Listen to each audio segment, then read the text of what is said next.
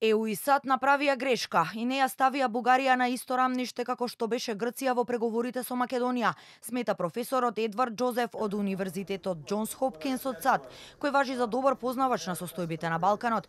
Споредувајќи ги договорите што Македонија ги направи со Грција, а потоа и со Бугарија, за да се одблокира патот кон НАТО и ЕУ, Џозеф вели дека овие два договори не се на исто рамниште, бидејќи со договорот од Преспа Македонија стана членка на НАТО, а договорот со Бугарија и даде надмок на Софија. И покрај ваквата реалност, Џозеф потенцираше дека сега е важно земјава максимално да се посвети на скрининг процесот и реформите. Prespa agreement is a fair compromise with concessions by Greece and concessions by North Macedonia. It was a fair compromise. The French proposal was done not in that way. The French proposal left intact the Bulgarian advantage, and it reflects that. It was also a mistake for the European Union. First, it's up to the citizens of this country to decide. It's not for me to decide. Not for any outsider. US, EU, it's important to take advantage of this screening process.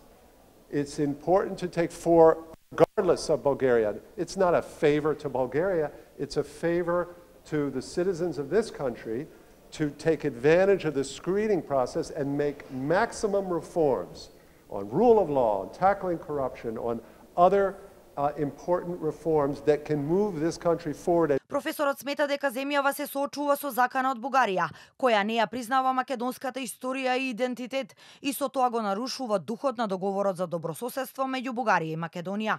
You have a real threat.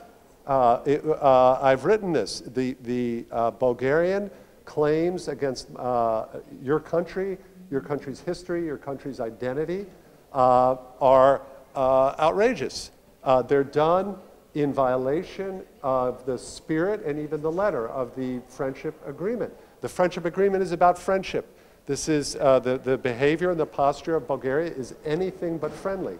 It's very unfriendly. North Macedonia should ask the US and France in particular, and Germany and others, and the UK, why not, ask for affirmation of the Macedonian identity, which I explained in an article in Foreign Policy, can affirm and recognize the Macedonian people, Macedonian language, even aspects of Macedonian history. Џозеф денеска во Скопје учествуваше на годишна меѓународна конференција, поврзана со новите реалности по украинската криза, во организација на Универзитетот Американ Коледж Скопје во соработка со УНХЦР.